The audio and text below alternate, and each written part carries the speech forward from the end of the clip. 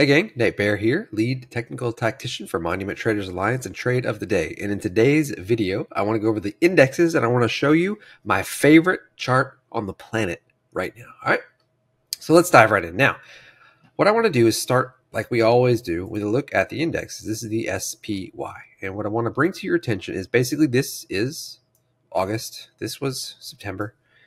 Two pretty choppy downward biased months after a string of solid bullish action in the S&P 500. We're now out of those months. We're now into what is historically a calmer, more bullish period for stocks going into October, November, and December, the final quarter of 2023. And what I want to do is look at the structure of both the QQQ and the SPY. So the SPY here is well under the 55 EMA right here.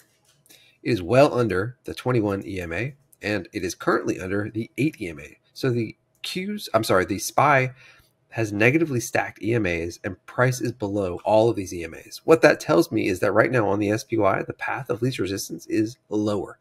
This is bearish for the moment. With that said, we are down into some support. We are at minus 3 ATR on the indexes, on the index, or near minus 3 ATR.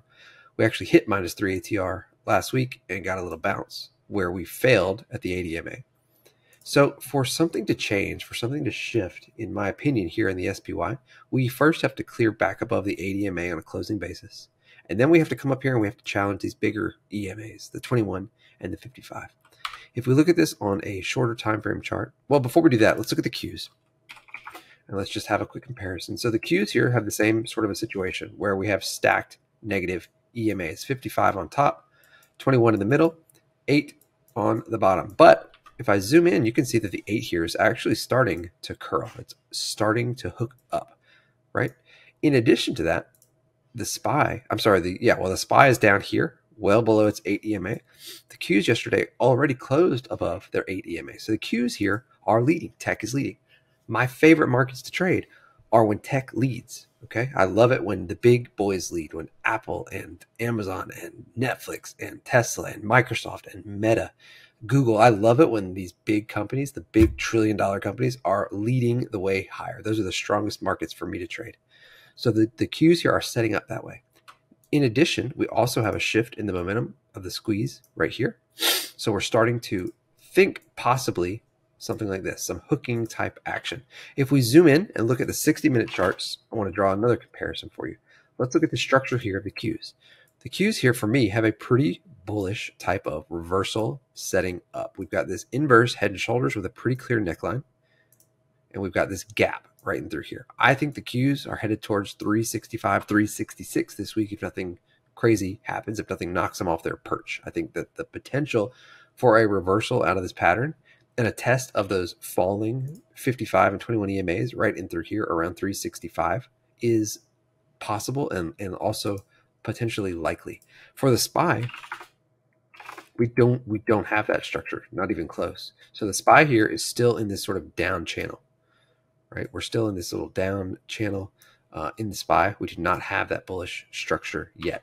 And the IWM, which I don't cover a ton, I don't trade a ton, but it's actually even worse than the SPY, having already taken out the lows set last week right through here. So Qs are leading, the S&Ps are kind of weak, and the IWM looks pretty much terrible.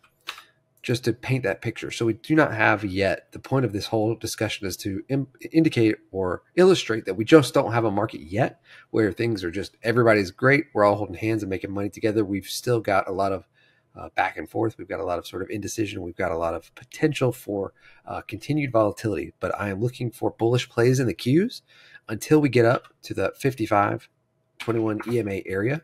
And then from there, we'll see if a short starts to make sense, right? If the Qs can kind of rally up here, close this gap, and then we'll see, we'll start watching a 30-minute chart and looking for signs of potentially rolling over, which may or may not happen. But if, we've got big earnings coming up at the end of the month, middle of the month to the end of the month with all the big tech names. So I think maybe we get a little bit of a grind, sort of slightly higher maybe. And then from here, we see what's going to happen with these tech earnings. We're going to go up or down into the end of the year. I think that's going to be a big, big factor. All right, now let me show you my absolute favorite chart on the planet right now, and that is Meta.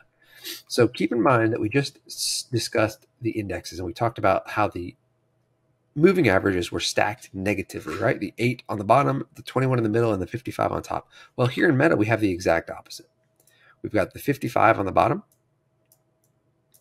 We've got the 21 EMA in the middle, and we've got the 8 EMA on the top, and we've got price trading above the 8 EMA. So what we have here in Meta is a bullish structure. It's very simple. It's not, there's no arguing, there's no debating. It's not like, well, let's zoom out and look at a weekly, or let's look at a monthly, or no. If the averages are stacked negative on whatever time frame chart you're looking at, be that a 5-minute or a weekly, a monthly, a daily, that chart is currently bearish. If they're stacked positive, whatever time frame you're looking at, that chart is currently bullish. So Meta here is bullish, right?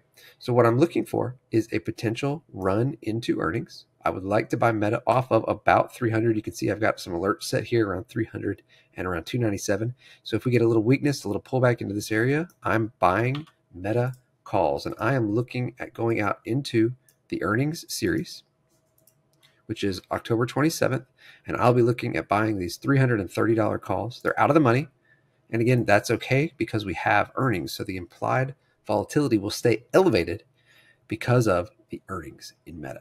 All right, so on a dip to 300, I want to buy the $330 calls in Meta for October 27th. I hope it helps, and I hope you have a good one. I'll talk to you soon. Later.